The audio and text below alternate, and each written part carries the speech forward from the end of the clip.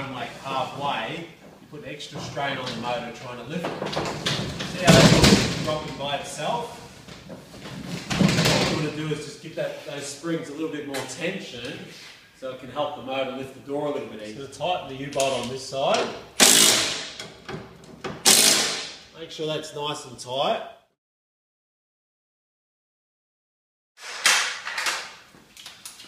And loosen off the U-bolt on this side.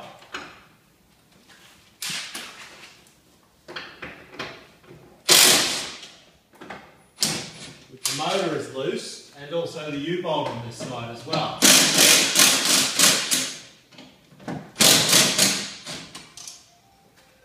So now we have the motor and the U-bolt loose on this side, we can return back to this side. So now while holding the Stillsons on that shaft nice and tight, you can loosen the U-bolt on this side and you'll start to feel tension on the shaft. And what you want to do is pull down that shaft,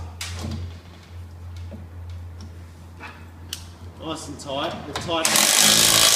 Tighten up the U-bolt, again nice and tight. And before you lift the door, it's advised to go over and tighten the U-bolt again on the other side.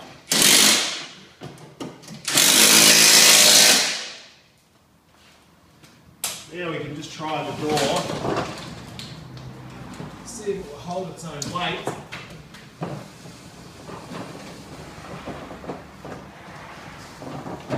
Okay.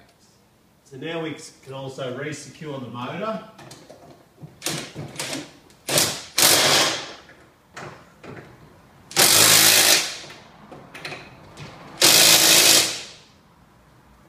Now the motor's nice and secure. You can see now that the door is going to hold its own weight halfway, which is just going to help out the longevity of the motor. Now after doing this, we'll need to reset the limits on the motor as the settings for the motor have changed. So what you want to do, hold down the close button. This is for the ATA GD06 for 6 seconds until the close limit starts flashing. You'll hear it start to beep. There it goes. You just want to run the door down again. Run it down until it just touches the ground, not too hard.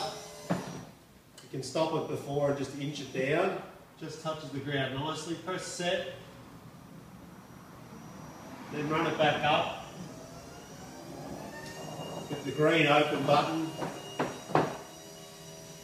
until it gets close to the top, and then just slow up and inch it up.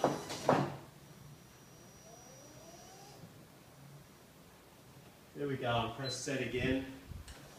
Now the door will just run up and down through its cycle, set its force margins again.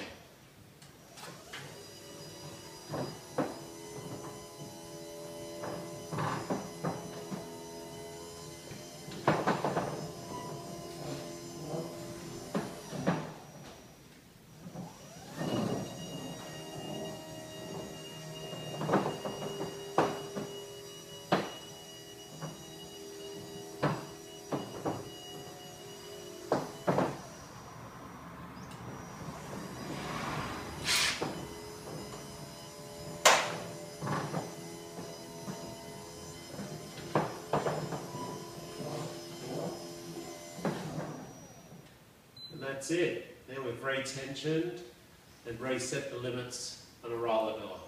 Thank you.